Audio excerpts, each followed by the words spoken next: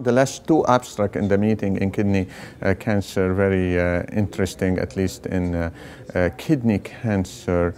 One is subgroup analysis from CheckMate 25, which is a randomized phase 3 trial of nivolumab versus standard everolimus. Dr. Moser and colleagues looked at subgroup analysis and did find actually that the benefit in terms of overall survival with nivolumab is consistent across multiple subgroups. They looked at one prior therapy versus two or more. They looked at a different risk group, especially in the poor risk. The effect is really very significant. They looked also at patients with liver bone metastases. Same thing, and in parallel, METEOR, which is a similar design study versus everolimus, second or further line study that used an experimental agent called cabozantinib, which is an oral tyrosine kinase inhibitor against the VEGF receptor, but also against MET and XL.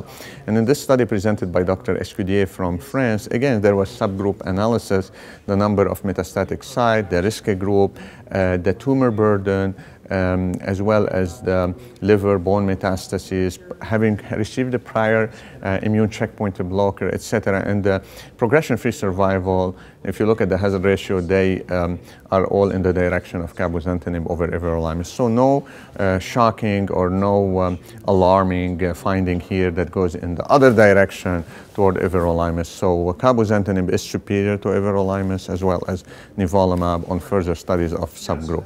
There are other interesting data. There are data in renal cell looking at extreme responder or resistant nivolumab, work from Sloan Kettering, Dana-Farber, and Harvard, as well as Johns Hopkins, looking at the difference in the mutational load, as well as the neoantigen load and immune signature between these two groups. There is interesting data from Dr. De Velasco looking at the pattern of relapse and a pattern of coming off therapy with first line, whether it's due to toxicity or real progression, whether it influences your response to second line treatment. Important question for clinical care. There is data with atezolizumab in bladder cancer, PD-L1 inhibitor. In prostate cancer, there's a lot of data presented, mostly subgroup analysis.